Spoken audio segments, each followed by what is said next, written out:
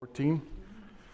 And then let's also put a finger in Colossians chapter 2, because I believe that one can see here a parallel.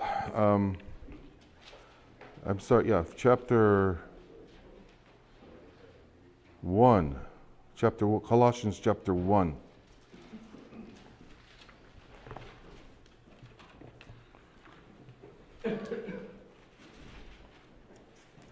Yeah, Colossians chapter 1.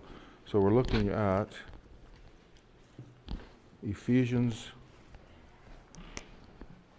We'll look at Ephesians 1, 13 through 14, and Colossians 1, in particular, verses 22 and 23.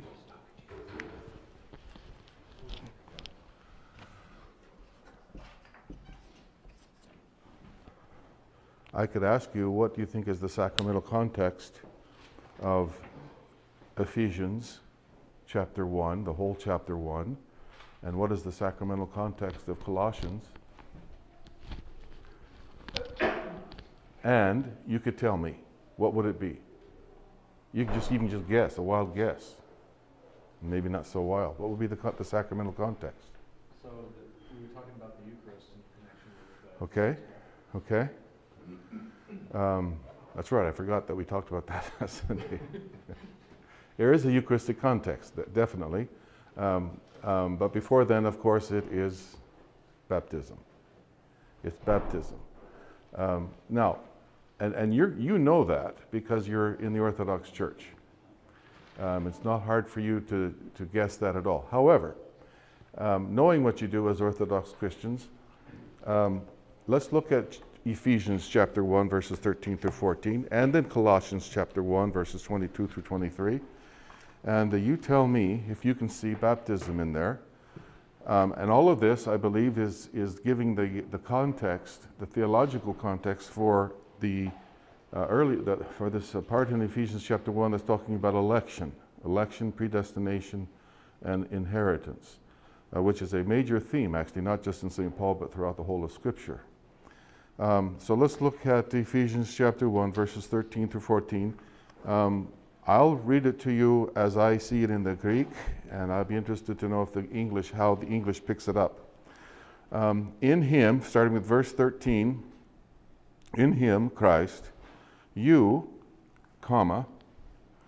after hearing the word of truth, the gospel of your salvation, and after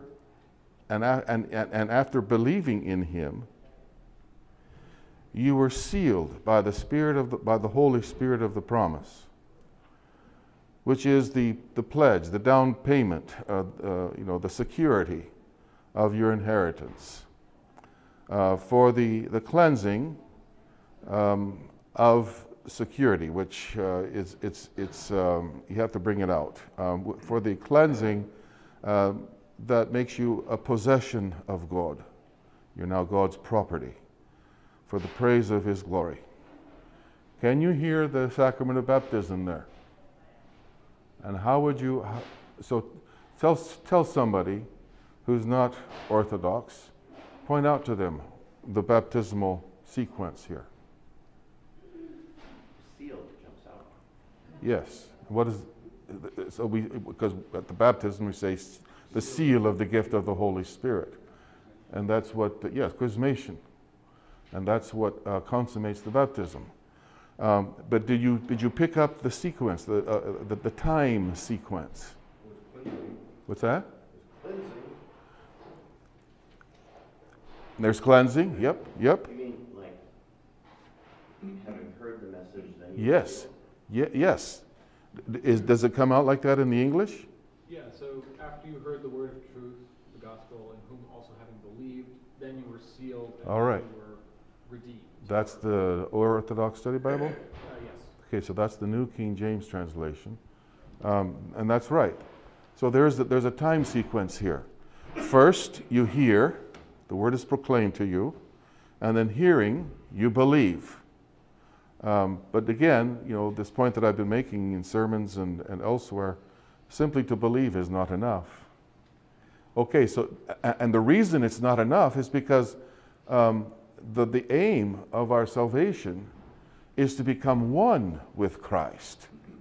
Not just to believe that Jesus is God and that he died for my sins.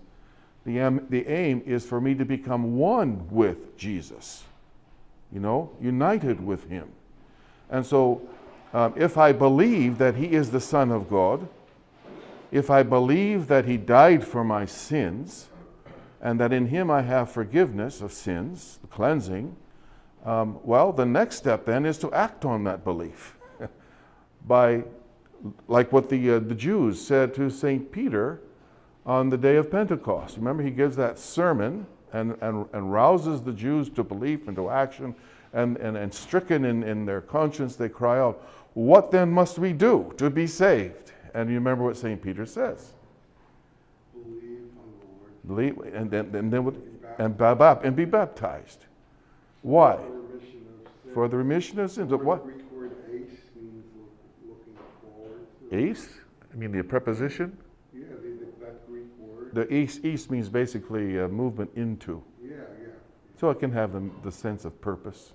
I don't really know a whole lot of New Testament Greek. I remember that because I was originally baptized in the Church of Christ, and they do believe in baptismal regeneration. But what I'm wanting you to understand is that baptism isn't just a symbol. It's not just a sign that you believe. It is the completion of the belief. Through the baptism, we are physically, concretely united with Christ in a physical, concrete way. That's how we become one with him in the likeness of his death and resurrection. So I've used the analogy before of marriage, that to believe in Jesus and to receive him as my personal Savior, sure, that can produce an emotional good feeling, and it's probably legitimate. It's probably real. Why wouldn't I feel good if I received Jesus as my personal Savior? But it's the same thing as the girl receiving the question of marriage from her boyfriend. Will you marry me? And she says, "Yeah, I'll marry you." Well, she's just received her boyfriend as her personal fiance. But is it done? No. So she wants to spend the rest of her life as his fiance? She wants to be engaged the rest of her life? Of course not. She wants to consummate that engagement. And that's what the baptism is. It is the consummation of your receiving Jesus as your Lord and God. And St. John Chrysostom, for example, he represents the Christian tradition, the Church's tradition, understanding of baptism as the marriage. He refers to the baptism as the marriage. That's the bridal chamber. The font is the bridal chamber. So that in the baptism, when you become one with Christ in the likeness of his death and resurrection. So this then, I see as the context, the sacramental context of verses 4 through 11 that we've been talking about the last few weeks. This is the context of the election. This is how you become one of the elect. And you could say then that the font, the baptismal font, is if you will, the chamber of election. All right? You come into the font and you come into the chamber of election. Now let's go to Colossians chapter 1, verses 22 through 23. This might be a little bit difficult to find the references to baptism, but once you see it, you might be able to see it, because again, in the setting of the church, it's fairly easy to see all of these baptismal references. Okay, but now he reconciled us in the body of his flesh, That's what's another word for the body of Christ, flesh? What's another word for it? The church. The church. So now he reconciled. How did I do that? And now he's reconciled in the body of his flesh, his church, through death, to present you holy and blameless and unaccused. You're no longer accused before him. Can you see baptism there? Blake, you're nodding your head yes. Don't nod your head yes unless you know what you're doing. So what do you see? Well, like the whole thing about how you reconciled in his body by his death. Yes. Being in the water. Yes. Yes.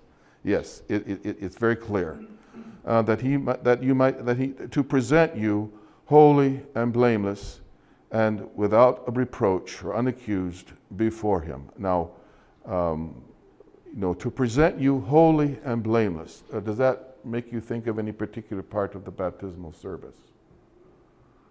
At least with our children, I don't know if you do this with adults. With We do, children yes. Coming into the altar. Yes. They can Yes. right through the, Exactly. right there. There we are presenting the newly baptized before the Lord. The newly baptized by now is robed in the robe of light, the robe of Christ. And we're presenting the baptized to the Lord in front of the icons, holy, blameless, and without reproach. But I believe that there's much more going on than there that I want to bring out, hopefully in the course of this next 30 minutes or so. But then what I want to point out here is verse 23, which I think is augmenting and supplementing, if you will, and even a commentary on Ephesians chapter 1, verses 4 through 11, where St. Paul is talking about election. What does it say? If, in fact, you remain, and in the Greek, this verb for remain it's intensified. It's intensified by putting a preposition in front of it, and it means if you remain in the faith. And the preposition has the sense of being on top of, or in the position of on top of, or resting on top of.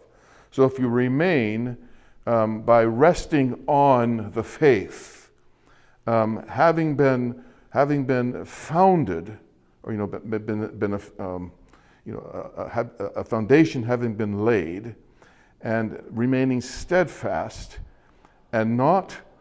And then the verb here is I think is very colorful. It's very descriptive, and not that you might not move away from the hope of the promise that you heard, that was proclaimed in all that is proclaimed to every creature under heaven, of which I, Paul, am a deacon, a servant. So if we understand the font, the baptismal font, as the place of the election, the place where you become the elect because you enter into the elect, well, there's a condition there. Just because you're elect, does that mean that you're home free? What now? You have to continue. And then if we go on to say that the font corresponds to the Red Sea, then what does continuing in the faith correspond to? Well, the desert. Yeah, the desert or the Exodus. So, the picture behind here is that now that you've come out of the font, as the Israelites came out of the Red Sea, you're now on an Exodus to the Promised Land. And as St. Paul says is it Ephesians, where he talks about the pledge that's given? Is that Ephesians or Colossians? The pledge that's given you, so that you know that you are on the way, that you're on the other side of the Red Sea and not still in Egypt, is that you have received the heavenly Spirit. And on that point, I would want to say, this isn't just an idea either. See if I can remember.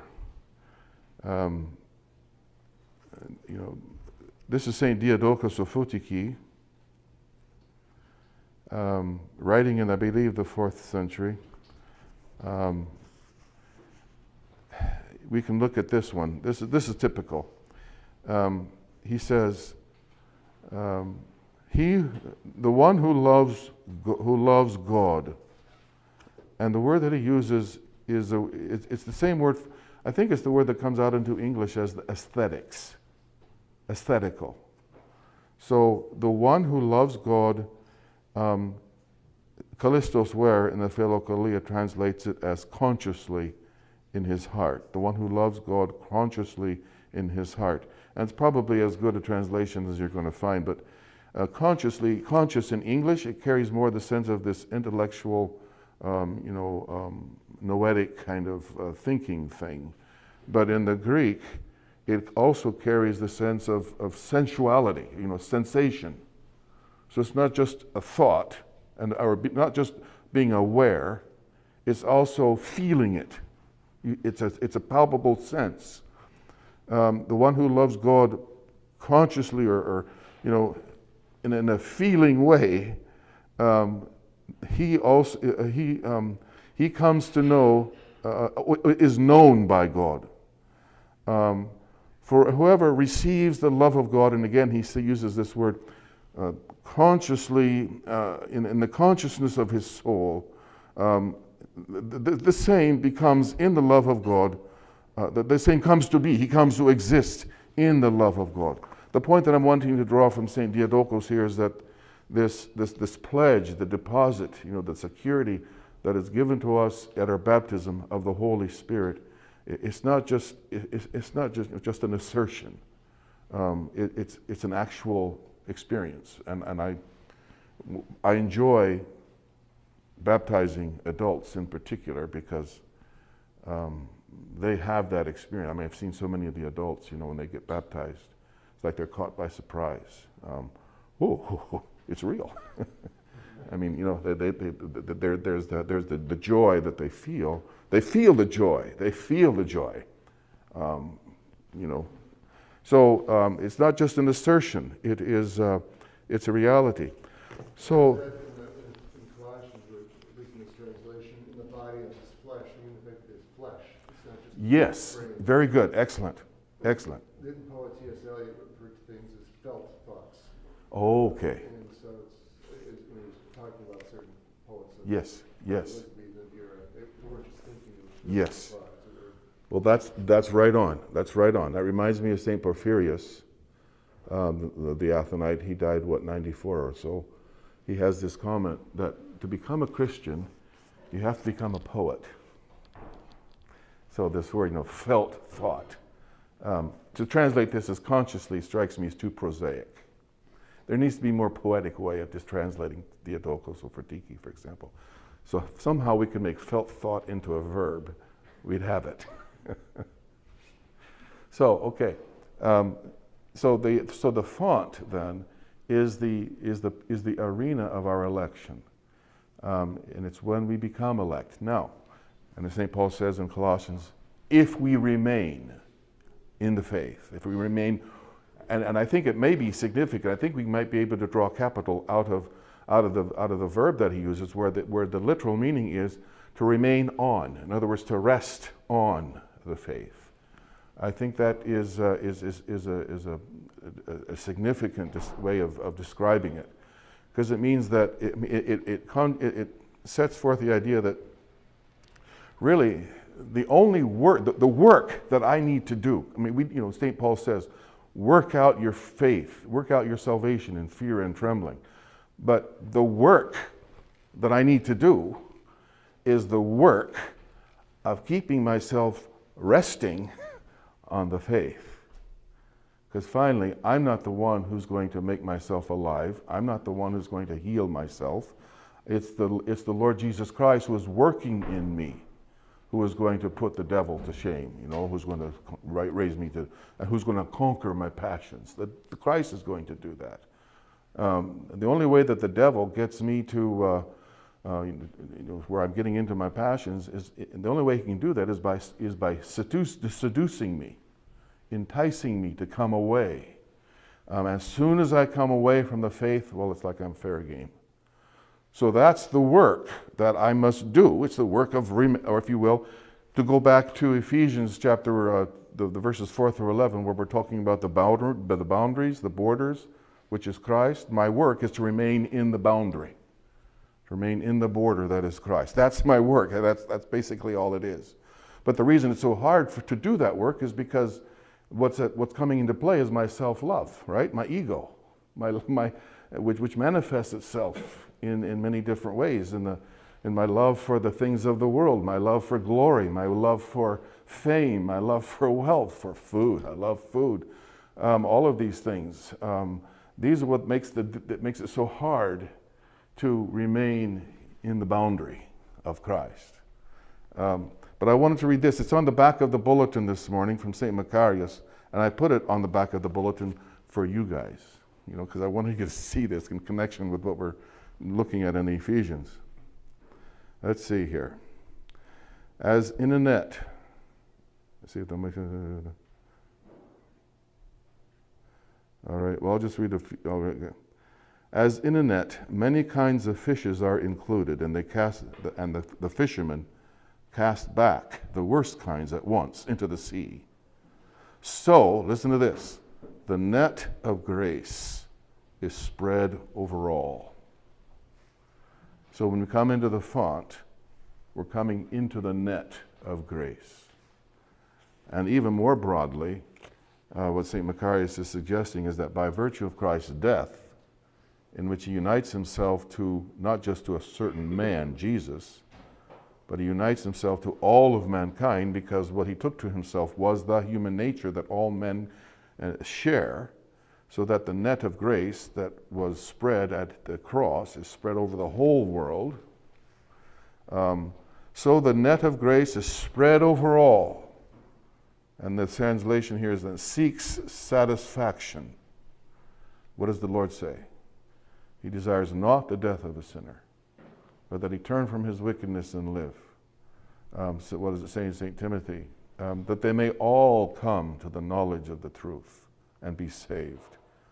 So what is the will of God? I mean, from Scripture, what is the will of God?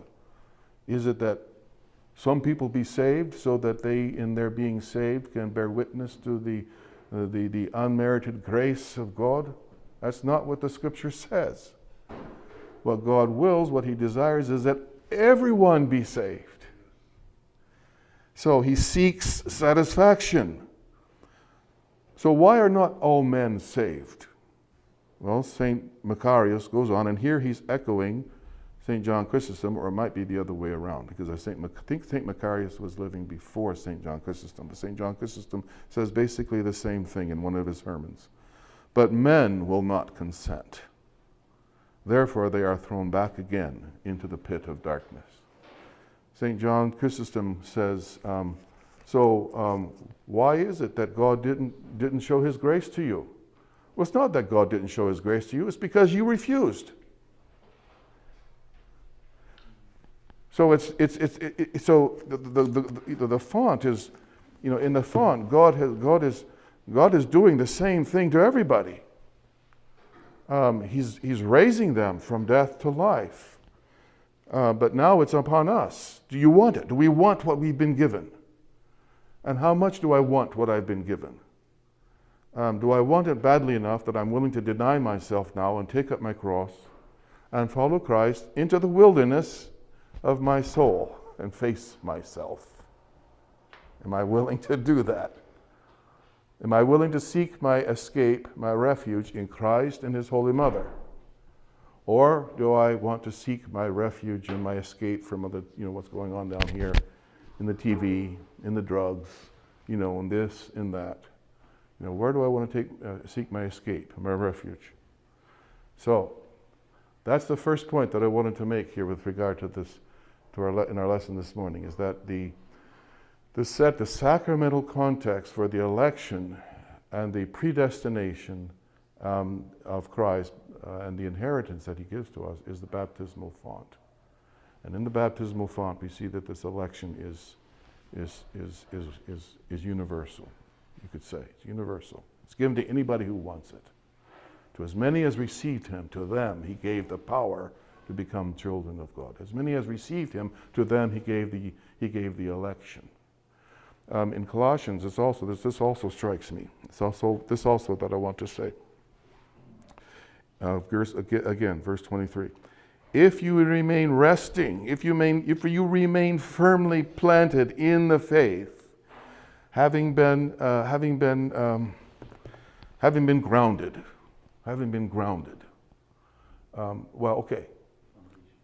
The foundation. So, what element of the mystery of Christ does that possibly bring to mind? I mean, if you're going to be grounded, what are you going?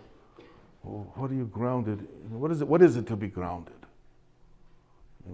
Let your mind run free here. Let's do some Jungian free association. Solid.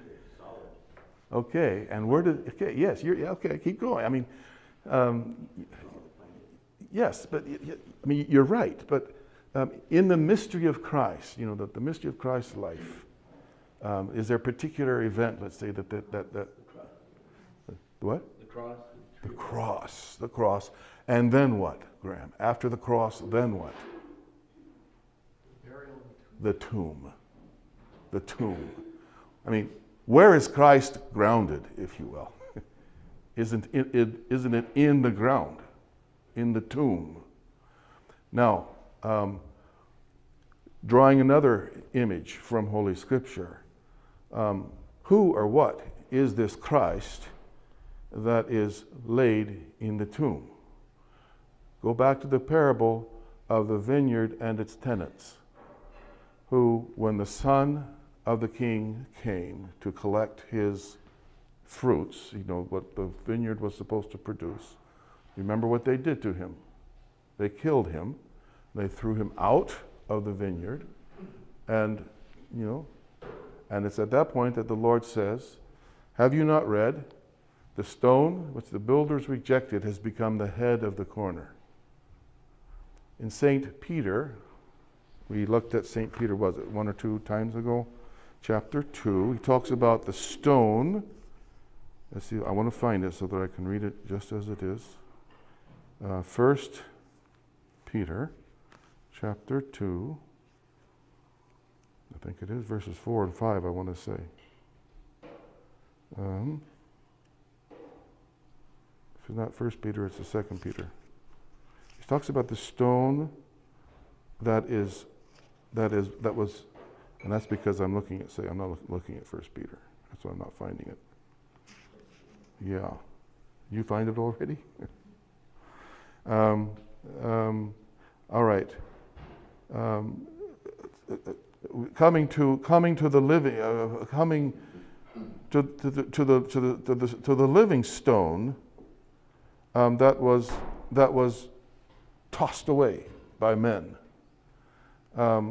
but that is precious and elect in God.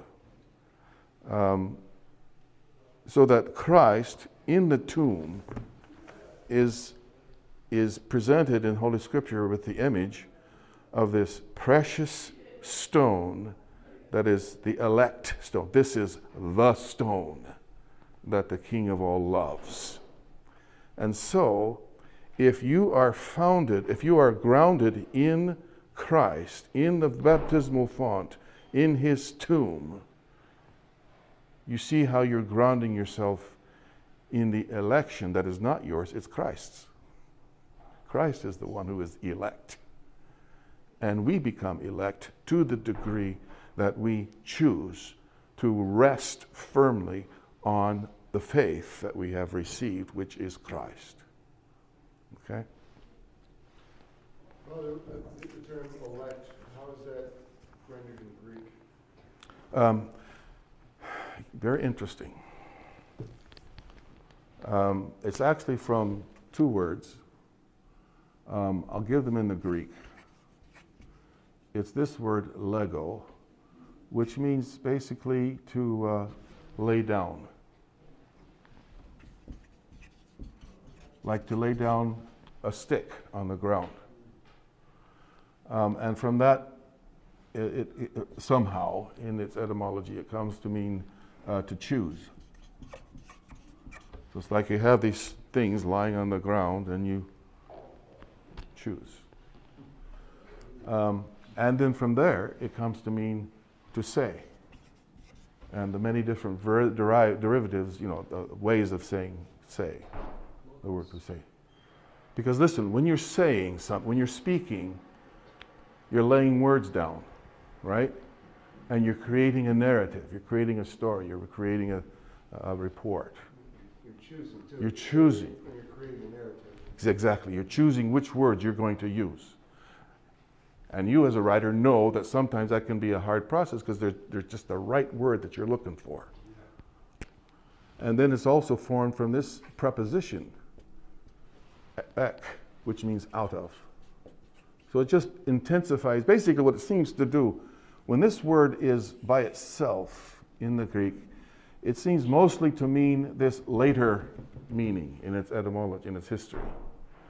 And when they put the ek, the preposition in front of it, then it seems, just from what I've observed, it would appear that now the preposition throws this word lego back to its earliest meaning of to choose, because it means to choose out of, to select out of. Matthew? So is the noun logos etymologically related to lego? Oh, it's a good question. It sounds like it, doesn't it? I couldn't answer that off the top of my head. Does that have any connection to those toys? No, What do you- I mean, I'm trying to think of this. I have no idea. That's true. I have no idea. Tim? So I'm thinking the implications of what you're sketching out here. So going back to something that Gene said, T.S. Eliot, Yes. the poet, Yes. brought up before you. So poetry, there's a long history that the poet is inspired. Yes. And in at least Plato's Phaedrus, Yes. Plato counts poetry as one of the forms of madness. Yes. Madness, Yes. Divine madness, yes. along with prophecy, Yes. love, and I forgot what the other one is. The Greek word there is mania, but it doesn't, we associate craziness with madness. Yeah. So something like inspiration. So if you're going to respond to Christ, to the Logos, doesn't there have to be an element of mania, inspiration? Because Yeah, I think that's good. I like that. we don't see Christ like we see our loved ones. Right. It's a lot harder to Yeah. access him because you see him in the Bible, Yeah. but he's not like a three-dimensional. Yeah. full-blood Right, person. right. He's a historical in some sense. Right. Except now he is a three-dimensional person and still is in the church. But you have to be inspired to access that. Yes, and you're right. And on the other hand, it is also a call to you and to me, that if I, to the degree that I love Christ, I should want to share Christ. I don't mean by pounding on doors and twisting people's elbows and say, you got to believe in Christ, let me share Christ with you. I mean sharing the love of Christ, the joy of Christ.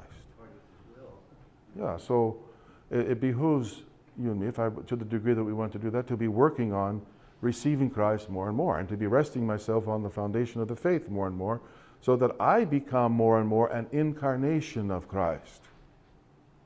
You have to open yourself up. Yes. And That's where the will, the mania. but also the will. Yeah. I have to choose, I have to want. Christ is not going to force himself on us. I stand at the door and knock. He's not going to force himself on us. But I think that's an excellent point that you're making.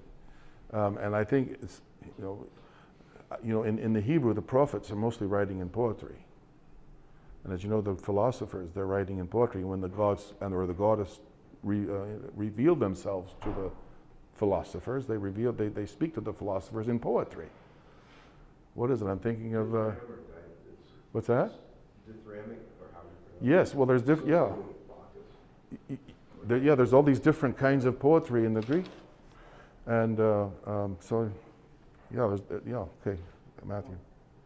I mean, I think this is a little bit more apparent in the translations of the Gospel of St. John, the poetry, the Sure. verse nature. Yes. But I remember when I was reading St. Gregory of St. Gregory Yes. the Theologian. Yes.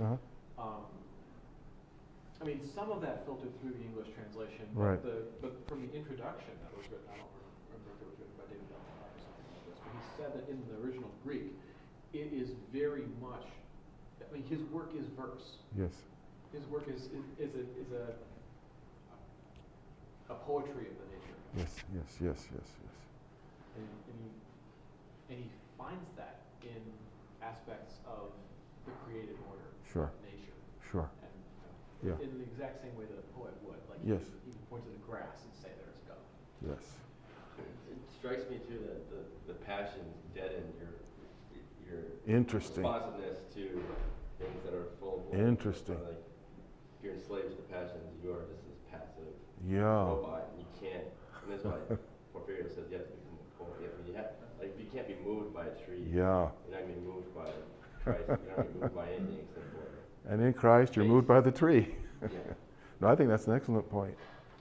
Poet also is the word that I believe is also originates in the term, it means to make something, the maker. You're right. You're right. So Poieo. you're not just responding and making. Yes. Excellent. The word in Greek is poieo. Poetry, poieo. I've not looked to see if poetry comes from poieo. And it says, in the beginning God made, and the word is poieo, poiein. In the beginning God created a poem. The world is a poem. Wonderful. Excellent. Now, let me now with this language of election, as I suggested last week, it also brings us, it also evokes the prophets, the call of the prophet. So, for example, in Galatians chapter 1, verse 15, people would look these up. I didn't bother to write them out, I don't think, so be easy. So if somebody would look up Galatians 1:15, somebody look up Jeremiah 1:5, and somebody look up Isaiah 49:1.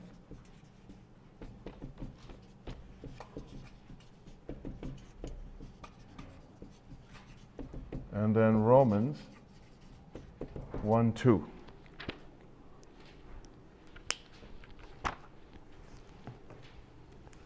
I can see we're not going to have the time to get through all that I wanted to get through, but that's okay. We have next Sunday to continue this. So I might cut to the chase at the end here because there's a specific point that I want to bring out this morning. Somebody read Galatians chapter 1, verse 15. Who's got it? But when it pleased God who separated me from my mother's womb and called me through his grace. Now, that word separated is taken from the same word that St. Paul is using in Ephesians for orizo, or horizon, or boundary. So separated me out. It's the same word with a different preposition in front of it. So he marked me out. He defined me. He determined, well, not determined because that has predestination connotations for us. But it's like he marked me out, and then he set the boundaries for me, and this is what this is what I was created to be by God, namely to be an apostle, which is the next level up from prophet. You understand? Because both prophet and apostles are proclaiming the word of God. They're presenting the word of God. The prophet is presenting the word of God as a word, as a vision. The apostles are presenting the word of God in the flesh, what we have seen with our eyes, what we have heard with our ears, da-da-da-da-da. So the apostle is the next step up from the prophet. Okay, who has Jeremiah 1:5? David? Before I formed you in the womb, I knew you, and before you were born, I consecrated you. I appointed you a prophet to the nation. Okay. Again, this before I knew you, in the womb. The point is, in the womb, I knew you. And even before I brought you into the womb, I knew you. Okay, Isaiah 49:1. Okay. Listen to me, O coastlands, and hearken, you peoples from afar. The Lord called me from the womb, from the body of my mother. He Okay. Okay, let's just real quickly look at the Christian or the Christological meaning of that. He called me from, what does it say, the womb of my mother?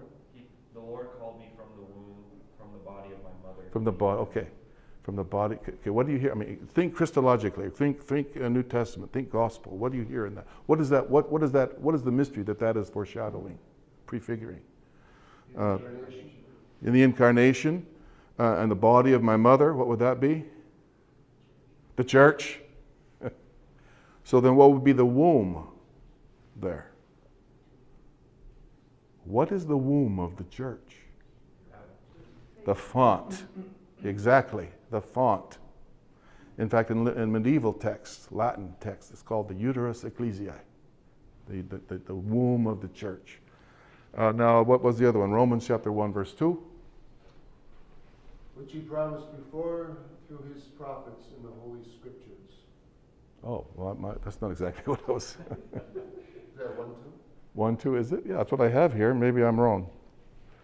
Look at 1. Look at verses 1 through 2. 1, so. Yeah, start with verse 1. Paul, a bondservant of Jesus Christ, called to be an apostle, separated to the gospel of God, which he promised before through his prophets in the Holy Scriptures. All right. There we don't find the word womb, but what I'm pointing out there is the call. That was, he's grounding his call in the prophets, if I'm hearing that right. But now, what then is the womb of the church? Have we already answered that? It's the baptismal font. What do you receive in the baptismal font, though in a different form, that the prophets also received? This is why the prophetic context of the election is relevant for us. So let me ask the question another way. Who comes to the prophet? What does the prophet see? What does the prophet receive? The Holy Spirit, but the Holy Spirit has a content. The Holy Spirit is giving the prophet something. It's the Word of God. It's the Word of God in the Holy Spirit. Okay. What do you receive in the font? You receive the Word of God in the Holy Spirit. So, I mean, in the font, in the womb of the church, you are called, you are chosen, and you receive the Word of God, the same Word of God that the prophets received, and you could say this now makes us prophets, you know, in some way. I don't know, maybe we could even say this makes us apostles, in that sense that, in the sense that we are sent out into the world as the elect. So if we are the elect, and we're sent out into the world as the elect, what is the purpose of our being sent out with the Word of God that is in us? What is the purpose of it? Remember what the Lord says to the prophets. He says, and the Lord says to the prophets that I'm going to do all of these things for this reason, for this purpose. Do you remember what that purpose is? I'm going to deliver Israel from the hands of her enemies. I'm going to bring you to your lands so that you will know that I am the Lord God and that I am the one who did this. And in so many other places it says, so that the nations will know that I am the Lord God, I am the deliverer. And we read it last night at the Vespers in the Old Testament from Isaiah, so that they will know that there is no other God but I alone am the Lord God. So in the prophetic, in that sense, what is the purpose of our election in the womb of the church? To know God or to proclaim Him, to make Him known. Now, in the church, in the history of the church, we have another word that we use to describe this, proclaiming Christ, making Him known. It's the word martyrdom. You know that the word martyr in the Greek means to bear witness. So this is the thing. So in the font, you were brought into this election and you were called by God and you were chosen out of the world. In the font, you were chosen out from the world and you became one of the elect. And if you became one of the elect, that means that you became a martyr. You're called to martyrdom. For what purpose? The witness for Christ. Yes. What does the Lord desire again? Why does he choose you? Is it so that Joe Schmo over here, who is not chosen, can look at you with envy and say, oh, I wish I was chosen, darn it. But God is so good because, I'm a lousy and, no good nobody, and, well, I don't deserve to be saved and you don't either, but he chose you. How good God is. What is the purpose of your martyrdom to Joe Schmo? Let's to get Joe Schmo to believe. Exactly. What's the will of God? For everyone to be saved. That all should be saved.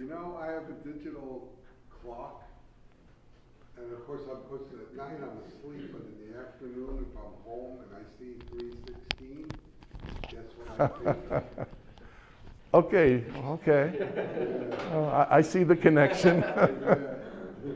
Daniel? Yeah, if I could add to that, because God sees all, he knows that you're going to choose him. It's like Martin going to talk to that guy, but God, and it may not happen, but God knows, he knows that you're going to choose him, and he works the whole plan around. He knows, he foreknows, we say, but he does not predetermine. No, he doesn't. But he And just knows. And because he foreknows, Yes. he's working everything to give you every chance that you can to live according to his will, which is not that you be damned. He doesn't want you to be damned. But there is aware that he knows that you're going to choose. Well, that's what it... Okay, that's one reason. One reason I wanted you to read Colossians. Things fall into place. That you are one of the elect. You are, so that you may be presented to God holy and blameless and without reproach, unaccused before him, if you remain in the faith. Firmly grounded, that means grounded in Christ's death and holding fast to Christ's death and not moving away from it. So now, with that, I'm going to cut to the chase. There's some other things that I wanted to present here, but I'm going to cut to the chase. Christ's death keeps popping up here. And so the font is the womb of the church, but the womb of the church is the tomb of Christ. When you come into the font, you're coming into the tomb of Christ. You're uniting yourself to Christ in the likeness of his death. So how then, here's the clue. Before we come to the baptismal font, what do we have to do? There's another sacrament that we have to do before we can come to the font. Confession. Confession. You could say, and confession is, could you say that confession is a form of denying yourself? So if you're going to unite yourself to Christ in the likeness of his death, well, for that I had Philippians chapter 2, where St. Paul says to the Philippians, let this mind be in you that was also in Christ Jesus, that even though he was in the form of God and thought it not robbery to be equal to God, nonetheless he humbled himself and emptied himself and took upon himself the form of a servant and was obedient to the Father even to the point of death on the cross. So if I'm coming into the font, coming into the death of Christ, can you see how what I'm doing is I'm coming into the humility of Christ, the extreme humility of Christ, so that the path to election and the way of remaining firm in the election of Christ that I've received is the way of humility, self-denial. The work of losing my life for the sake of Christ, so that all can be saved. That's what I want us. That's what I want. That's what I want us to see this morning. How the election is not this reason to trumpet myself to the world that I'm one of the elect, because to be elect means to be called to be a martyr, to bear witness to Christ through being like Christ, which means taking upon myself the mind of Christ, which means taking on the mind of humility, contrition, brokenness. We're going to see it in this morning's gospel, in the hemorrhaging woman and the daughter of Jairus. What we have to offer to God is we have nothing to offer to God that is our own, except our brokenness. our sin, our transgressions, you know, the stench of our spiritual corpse. That's all that we can offer God. But that's how we become one of the elect, is by offering that to God. Not by putting on airs, not by being somebody we're not, but just presenting ourselves as we are to God. And what does he give in exchange? You see it in this morning's gospel. He raises Jairus' daughter to life, and he heals the hemorrhaging woman. That's what he does to us in our confession, in the baptismal font, and in the Holy Eucharist. He saves us. He brings us to life and makes us heirs of all his wealth. The story of the prodigal son. So when you coming away from this lesson this morning, this is what I ask you to see and to contemplate. That to be elect is to pursue humility, self-denial, and the confession of my sins, and trying to be, you know, one with Christ in the likeness of his death. That's how I become one with him in the likeness of his resurrection. Yes, Barb? You were saying that before baptism you have a confession, but at the end of the service when they're church, they're left on bone, and then and you said before it's a symbol of now the child, yeah. Well, the mother gave the child to us. You could say that mother gave the child to us dead, because he's dead in his sins and trespasses. Well, he's dead in the mother's sin, in our sins and trespasses. So we, if you will, we didn't put the infant to death in the font, we put the infant's death to death in the font. And now when we put the infant back on the steps of the Amvon, now we're giving the infant back to the mother. Now he's alive. This is a child of God we're giving you now. Before he was a child of the flesh, now he's a child of God. You raise him now in the life of the church, not in the life of the world. He's a child of God, and you are his mother. You raise him in the way that he should go, so that he can remain firm on the faith. And also where the good news is preached to. What do you mean where the good? On the bone, that's Very interesting. Yes, interesting. Yes, yes. All right, well, we need to get upstairs, so